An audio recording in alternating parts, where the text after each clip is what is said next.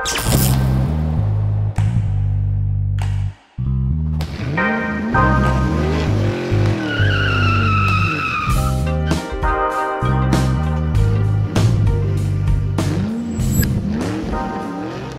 going on, car family? I'm Ben Wayne. Thank you for joining me in another video.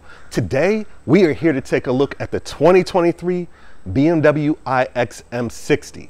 This is BMW's true first all-electric SUV. Now, I know some of you might mention the i3. That was more of a hatchback and didn't leave as much as an impression as this iX does. Now, if you ask me, this is the nicest all-electric SUV currently out on the market.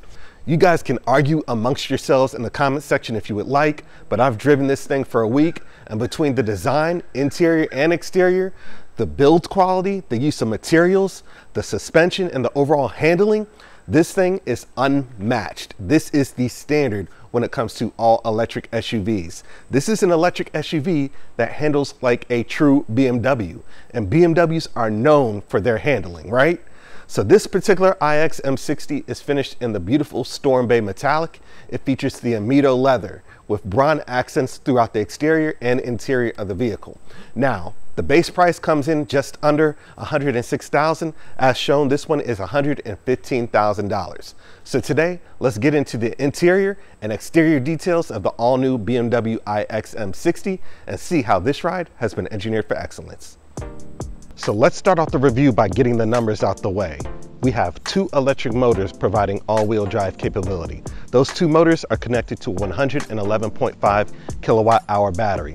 That battery is going to help you get 610 horsepower, 811 pound-feet of torque, 0 to 60 in 3.5 seconds, maximum range of 280 miles, and a 10-minute fast charge will give you up to 90 miles of range. Aren't those figures impressive? Now, when it comes to the styling, we're getting typical BMW design language. You guys are familiar with the lay of the land by now. Subtle styling for the hood. Now, I will make mention, there isn't a frunk, so go ahead and get your griping out the way. No frunk. If you see the hood of an iX open, that means there's some problems or maintenance going on there. Now, they hid the windshield wiper fluid right underneath the BMW logo. I like how simple and clean that is and how it doesn't interfere with the design. Mercedes-Benz could take note from that on their Mercedes EQS. Coming lower, we have the huge BMW kidney grille. Now, there's quite a bit going on with the kidney grille here. It is loaded with sensors behind this grille. So to make sure nothing interferes with those sensors, BMW incorporated a heating element that melts away ice and any snow that might be sitting on the grille as well. In addition to that, this is made out of a self-healing polyurethane. So if it gets scratched, you can simply pour hot water on there and it'll heal itself. So nothing will get in the way of the sensors. Now, the grille is trimmed out in these bronze triangles. You're gonna notice bronze is the theme throughout the exterior and interior details of this vehicle. Now, when it comes to the headlamps, in typical BMW fashion, they are slim and trim. It almost looks like the car is squinting at you.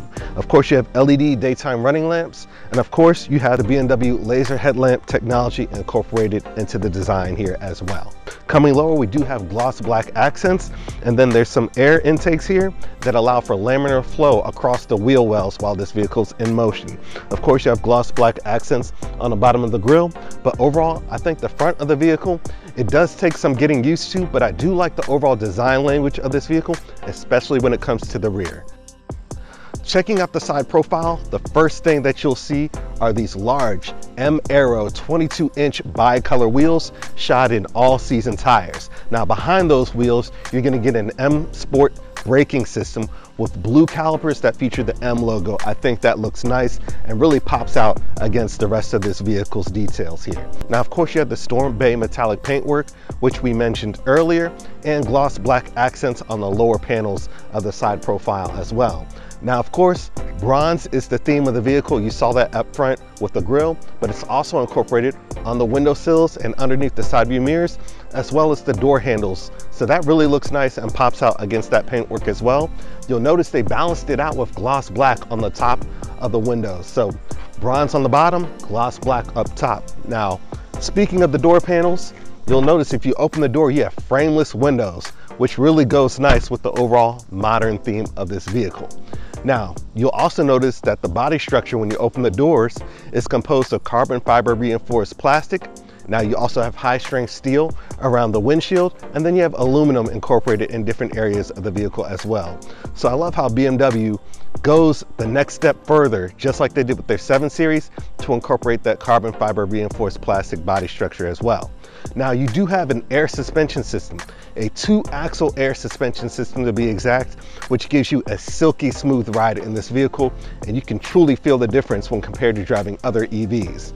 In addition to that 2-axle air suspension system, the iX M60 also features rear wheel steering. So that's going to help virtually shorten the wheelbase a little bit when you need to make tight turns in parking lot situations or make a quick U-turn on the street. That's come in handy the past week that I've had it. The rear of the iX60 is perhaps my favorite angle of this vehicle because it really helps pronounce how wide this vehicle is, especially with these razor blade-like tail lamps that match the headlamps up front. So you see how the theme of modern and thin headlights and taillights carries over from the front to the back as well. Now you'll notice that these tail lamps are incorporated on the car's bodywork. So what happens if you open the hatch, right? Those tail lamps are up. Well, you have an additional set of lamps here, so that way in low light conditions, if you're pulled over on the side of the road, you won't be a hazard. People will be able to see you and you'll be safe. Now, of course, you'll notice that you do have some storage here. Drop the second row, it's going to give you up to 79 cubic feet of storage. One touch allows the liftgate system to close nice and slowly. Of course, you have a spoiler and third brake lamp tucked away nicely there. You can barely see it, so I love how clean the overall design from the rear is. I only wish that they could have hid this rear wiper blade as well. But overall, from the side profile, the rear and the front, I think this is a good looking EV. Let's go ahead and check out this vehicle's interior. Now this is where the iX truly starts to separate itself from the rest of the EV SUVs on the market. It's the fit, finish, the trim, the materials, the build quality, all the stuff that we love from BMW incorporated in this EV really gives it a flagship sense of feel in this car. Starting at the top of the dash, it's covered in a smooth, buttery soft to the touch leather. This leather is a $3,500 option. It is called the Amito leather, and you'll notice the contrast stitching. You'll even notice an olive leaf on the dash embossed in the leather. Now, why is that olive leaf there? That means that the dye used for this leather was sourced from olive leaf extract. So the use of sustainable materials, the wood, the glass, everything is just very nicely done in this vehicle. Now you'll notice I do have a huge curved display here, about a 12.3 inch display for the instrument cluster and about a 15 inch display for the infotainment system. So you have your Apple CarPlay, your Android Auto, all wireless, controls for your seat ventilation, heating, heated steering wheel, massage seats, all can be found within the infotainment system menu. It goes together really nicely. Everything is extremely well done. Coming lower, you have the air conditioning vents surrounded with the bronze accents. See how I said the bronze theme would carry on to the interior? Here you go. So the bronze accents throughout the interior around the air conditioning vent. You have a floating center console here with wood and glass controls. The glass controls, that's part of your luxury package. That's a $1,500 option, but the glass controls just really takes the interior details to another level. They look like crystals and it just really pops off the interior. So I love the natural wood theme here, and then buttons for your infotainment system and a glass wheel to control your infotainment system as well. Glass controls for your electronic gear selector as well. Bronze accents continue, and then you have storage in between the two seats here as well. Now on the lower portion of the center console, we do have wireless charging, 2 USB ports and 2 cup holders. You can place your phone here in the center console and feed the wire through here, connecting it to the USB ports as well if you want to do so. The steering wheel feels very nice in my hands. I love its unique shape. It's kind of got this squircle thing going on, but so far in the week that I've used it, no problems whatsoever. It is a heated steering wheel, does feature the BMW branding in the middle there, as to be expected. And again, you do have that thin film transistor display sitting nicely behind the steering wheel as well. And then you have a head-up display, which looks nice as well, displays the speed you're going as well as the speed limit of each road that you're on, and kind of like a power band that shows how much power you're using as you put your foot into the throttle. Coming over to the door panels, it's done in that smooth Amido leather, no beads whatsoever. It is nice and soft. You do have ambient lighting as well. Your seat controls are made out of that glass. So again, that glass just pops off, really sets the interior off, and it kind of has a bronze tone to it as well. Now you do have bronze accents, and inside those accents, they've incorporated your unlock and lock buttons and the button to open your doors as well. You do have Bowers and Wilkins stereo system, and I like the metal laser cut aluminum speaker grills, really set this interior off. Coming lower, more soft to the touch leather, controls for all 4 windows, side view mirrors, and storage on the bottom of the door as well. Coming over to the seats, these are easily some of the most incredible and comfortable seats that I've sat in recent times. The seats, you could sit on these for hours and just be so comfortable. They also offer 3 levels of heating and cooling. They also offer a massage feature as well. So everything that you would want is incorporated into these seats. The overall design of the seats I like as well, with the contrast stitching. It fits well with the overall vehicle's theme. Now, I did mention that the seats are heated. Once you activate the heated seats, your center console and door panels heat as well. So it's like you're just wrapped in warmth, and it feels nice. Now, the sunroof lets in tons of light into the cabin. There isn't a shade, but what is cool is that the sunroof is electrochromatic, meaning that you push a button, it goes from transparent to opaque, just like that, and it just blocks all that heat from coming into the cabin. So I think that's a nice touch. Looks nice and modern, fits in with the overall theme of the vehicle. But I really love the attention to detail that BMW incorporated in the interior design, with this huge curved screen, the smooth leather, even the embossed olive leaf in the dash. That is a nice touch. The seats, again, super plush and comfortable, and I just don't want to give this car back. Let's go ahead and check out the rear. Now, the rear seating is quite comfortable. I love how soft the leather is. Again, you're getting that same design that you saw on the front seats on the rear seats. Now, the second row seating is heated as well, but look at how the leather just wraps around to the door panels, almost like what you see in Rolls-Royce. You're just cocooned in leather, and it feels oh so good. The seats in front of me, the front row seats, the back of them feature 2 USB ports, and of course, there is a slot here for your accessories, whether it's a hanger or maybe an infotainment system. You do have your own climate controls here in the center console, controls for your heated seats, and just overall ventilation. So there's plenty of ventilation back here between the 2 vents and the vents on either side right in front of the doors. Now, the door panels do feature the same amount of detail as they did up front. You have the soft leather, the ambient lighting, the bronze accents, and your Bowers and Wilkins speaker grills. Again, I love the detail on that. Everything in this car has been done right as far as the interior is concerned. This is just an exceptional place to be. And like I said, what sets this EV apart from the rest is the build quality, the fit and finish of the materials.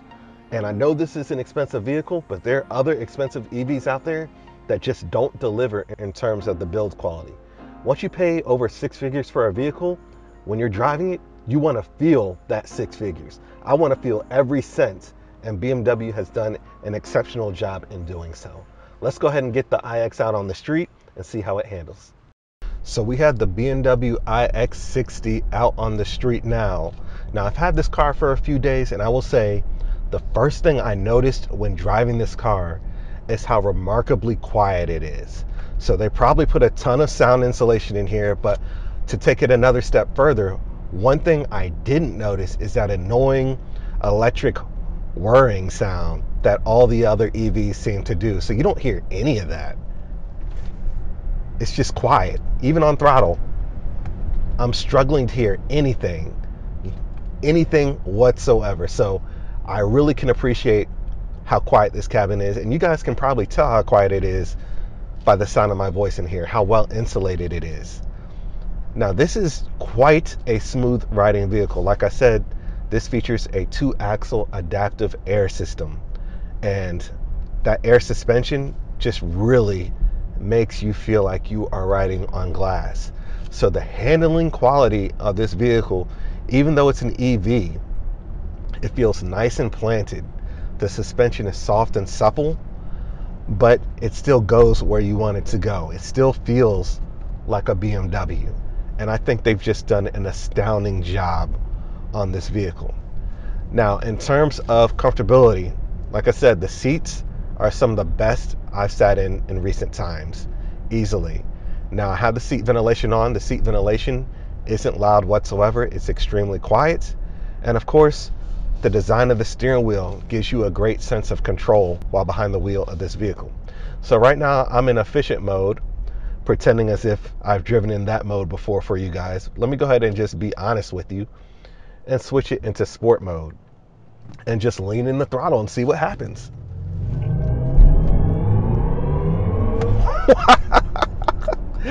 The acceleration in this car is just, I don't even know what to say right now. That's so much torque. It just pushes you into your seat and you just hold on for dear life. I gotta do that again. All right, let me just launch this thing again. Oh my God, oh my God. 60 miles per hour, just like that. That is just wild. This should not be allowed. That is just wild how much torque this thing has. And it feels controlled too, though. So even on streets with curves, it still feels nice and planted. You know, you could take the turns with some confidence.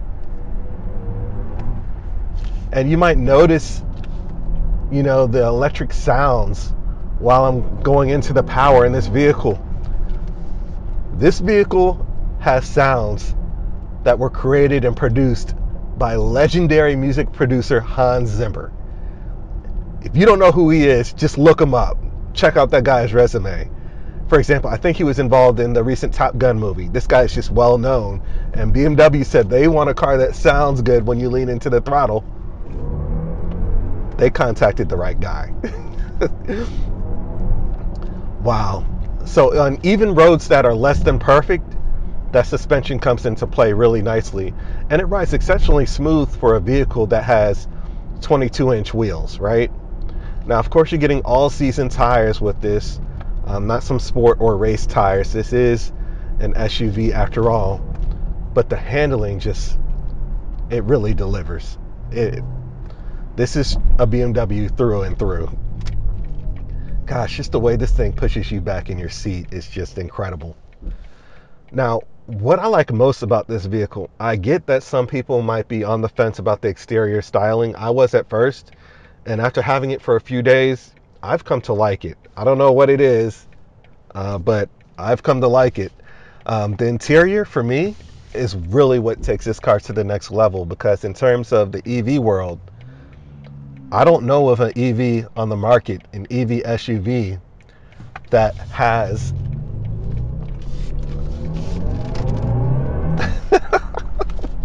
that has the fit and finish and quality feel as this BMW iX does. I mean, really, look at the leather, the quality of the leather, the stitching, you know, features like the ventilated seats. I know a lot of vehicles have that, but the fact that they're just as quiet as the rest of the vehicle, once you turn them on, they're not deafening, right? And then cool features such as the electrochromatic roof. I just think that's a really nice touch. Now, some people might say they wish they had a sunshade. Yeah, they could have threw a sunshade in there, but it does block out the sun sufficiently in such a way that when you're out there running errands on a hot summer day, which I've done in this vehicle, the sun isn't pulverizing you. You don't feel that you have to close the shade that you don't have, right? The electrochromatic roof does a great job of blocking out that sunlight and additional heat. So if that's something you're worried about, fear not. Seating in the second row, you know, almost 40 inches of legroom back there. Again, like I said, you got the heated seats back there. I mean, this vehicle just offers you everything that you could ever want in an EV SUV, right? I wish that If I had my choice of buying an EV SUV, it would be this one, because quite frankly, I just don't see anything else on the market really competing in every category that this one does so well. Now the M Sport brakes, those feel nice as well, nice and responsive. So once you're leaning into the throttle, you know, you still feel like you have control over the vehicle. You have confidence that once you hit that brake, that this vehicle is going to come to a relatively short stop. So the soundtrack, the sounds this car makes once you go into the throttle, it's not to the point where it's overdone. It's just there. And it's just there, and it just sounds nice being there. Now, if you switch it into a different mode, if I go to my modes and go back to efficient, you know, you're not going to get those sounds. So if you don't want the sounds, you don't have to have them, right? I really like how they've done that. So a lot of cars that are electric, you know, they go out their way to make up for the lack of sounds of the internal combustion engine. But I think BMW just really did this one right. Let me go back into sport, and I'm gonna floor it. Wow, 60 already. This thing is just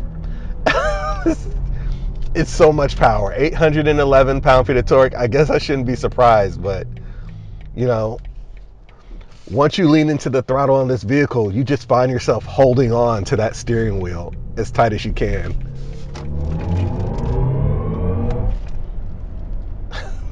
It's just short spurts of leaning into that throttle, and it's like you're there already. So those are my thoughts on the handling, the sharpness, the ride. What's most impressive about riding in this vehicle and driving it is the peace. I mean, listen to that. You don't hear anything. This cabin is truly quiet, and that exudes luxury. So as far as the asking price of $116,000, $115,000 for this particular model, I feel and see the $115,000. There's nothing worse than putting out that amount of money on a vehicle and not being able to see, feel, and touch it. But when it comes to the iX, the MSRP feels justified. So that was a brief overview of the 2023 BMW iX M60.